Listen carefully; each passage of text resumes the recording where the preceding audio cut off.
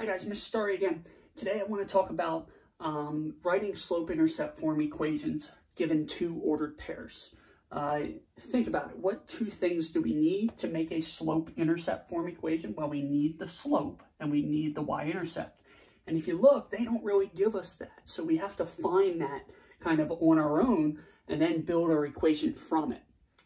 Kind of the guidelines for today is I'm going to want us to find the slope first, and it'll kind of make things just kind of work out a little easier towards the end. And also we'll find and kind of naturally, we'll find the y-intercept second. So let's get started here. Well, here's my two ordered pairs. Let's find the slope.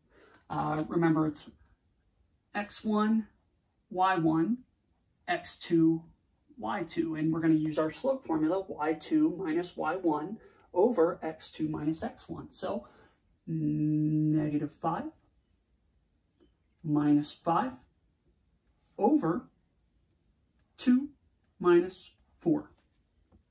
And we'll simplify this. And again, this is our slope. This is our m. This is our slope. This will be our coefficient of our x once we have it.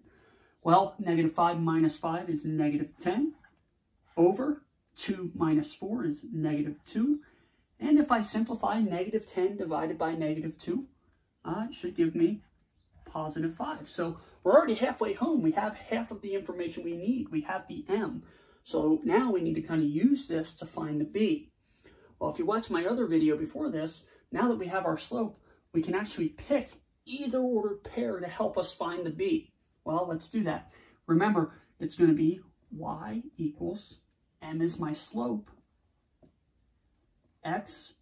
Now, I don't know my b, so I'll just write plus b to kind of take its place. So, I'm ready to substitute. Now, here's the cool part of this. You can use either ordered pair and you'll get the same value for b. And that's kind of the, the point of all this. This is all the same linear relationship. So, let's go. Let's pick one. I'm just going to go with the first one. Both numbers are positive. It might keep things easy for us. My y value in the first equation is 5, so I'm going to write 5 equals, well, my slope turns out to be 5. Well, my x value is 4 plus b. Now I'm ready to find my b. Well, let's simplify a little bit. 5 equals, 5 times 4 is 20 plus b. Now, we take our one-step equation here and we solve. I do -20 both sides because I see +20. 5 minus 20 is -15. That equals b.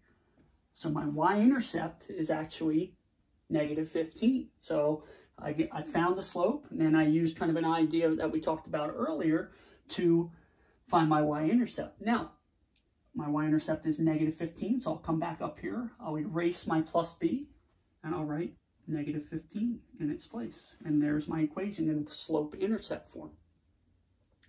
Again, same thing for number 2. We're going to find our m. And we're going to take our y2 value, which is 2, minus our y1 value, which is -1, over our x2 value minus our x1 value. 2 minus -1 is 3. -1 minus 1 is -2. Okay, well, my slope turns out to be an improper fraction this time, and that's okay. But let's kind of find b now. We have our m, so let's find our b.